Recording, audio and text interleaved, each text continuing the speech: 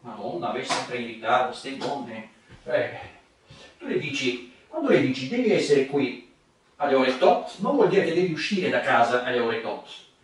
Che faccio adesso? Mentre l'aspetto, magari mangio un cioccolatino. Ecco, quanto mi piace. Buono. Va bene.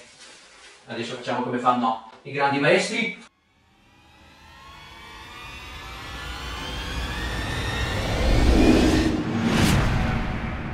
Oppa! L'ho preso! Ciao, Vas! Ciao, Bess! Cosa pensi di fare con questo cioccolatino? Mangiato, cosa credevi? No, Vas, io ti faccio un'altra proposta. Va bene, però intanto mi mangio il cioccolatino, no? Che bontà! Ma ste donne, Allora, fammi la proposta. Ecco. Allora, la proposta è di fare una torta rovesciata all'ananas. Allora non sai che mi piace Tra l'ananas. l'altro, il tuo colore, no? Il colore del tuo maglione. Oggi sono colore Pandan ananas. proprio con ananas. Esatto. È un'ottima ricetta. Davvero? Se hai voglia di affetto, di dolce, allora sei nella puntata giusta, perché Bene. facciamo questa torta all'ananas. Che ne Benissimo. dici, amico mio? Sì, certo. Se la facciamo? Mi piacerà, Se lo mangiamo? Ecco, e poi mi mangio anche qualche cioccolatino. No, va bene, ok. no, io sì. Sì, però non va bene così. Va bene, la facciamo sta torta all'ananas. Sì, dai. E tu gli ingredienti li hai già? Sì, ho tutto Bene. pronto. Allora, dopo la sigla, dopo la sigla sostituiremo questo ben di Dio con gli ingredienti per questa torta rovesciata all'ananas. Ci vediamo tra poco. Sigla! Sigla! Zenenciuci koitleje, tolgo ljane na poraste, nešte ima rozovi strani, se kište gotoveni. Allora amici, adesso vi presentiamo gli ingredienti per questa super torta. Allora, iniziamo, Vas. Farina, 210 grammi, zucchero, 130 grammi, yogurt, 130 grammi, yogurt greco 0 grassi, uova, 3 medie, che cos'è questo, Vas? olio di semi, Olio di semi, 40 grammi, 40 grammi, 40 grammi, lievito, mezza bustina, lievito per i dolci, giusto, 3 fette di ananas, che poi vanno tagliati a pezzettini. dopo limone, La scorza di limone, grattugiata, deve essere limone biologico, ottimo. E dopo di qua abbiamo, per la farcitura, che cosa abbiamo? 7 fette di ananas intere, Ottimo. E anche zucchero di canna, 10 grammi. ancora zucchero. Ok. Penso che abbiamo finito per gli ingredienti. Esattamente, Mi sembra che parlo con un robot. Vabbè. esattamente. Ok. Allora questo robot, questo qua, adesso ci fa la nostra torta. Esattamente. Prima cosa, rompiamo le uova, indovinate chi li deve rompere le uova? Ecco, poi li sbattiamo con lo zucchero. Iniziamo.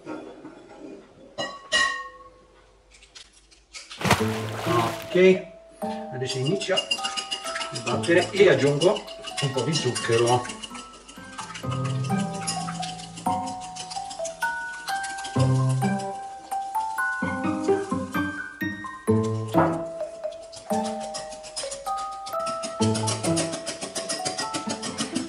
Ecco, come vedete le uova si sono schiarite e quindi adesso possiamo aggiungere l'olio. Ecco.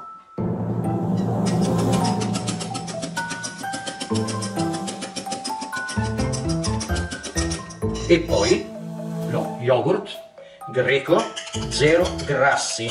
Giusto, Ves? Giusto.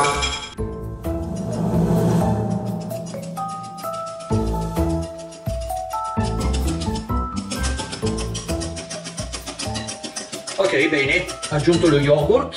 Adesso il prossimo step è di setacciare la farina e aggiungere dentro il lievito, un po' di pizzico di sale e aggiungiamo anche la scorzetta di limone dentro. E tutto questo va aggiunto nel recipiente grande, un po' alla volta ovviamente, sempre mescolando. Ecco, abbiamo ottenuto un bel colore giallo come la mia maglia.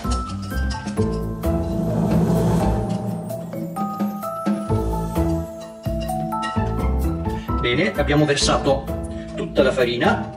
Adesso il prossimo step è le 3 fettine di ananas che abbiamo asciugato, abbiamo privato del succo, li abbiamo spezzettati a piccoli pezzettini, li aggiungiamo nella mistura un po' alla volta.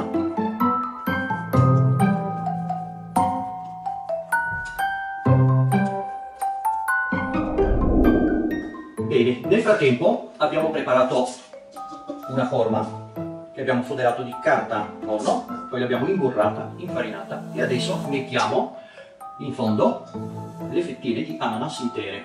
Venite con me, una ad una. Abbiamo cercato di togliergli un po' di sugo per essere abbastanza asciutti, così. Li distribuiamo così per creare un disegno bello, vero? Bellissimo. E adesso cospargiamo di zucchero di canna, così basta. Si potrà che basta. Cosa diciamo noi? Abbondiamo. Bene, ok, fatto ciò adesso dobbiamo versare tutto il composto, difficoltoso, ma io vi aiuterò con la mia spatola.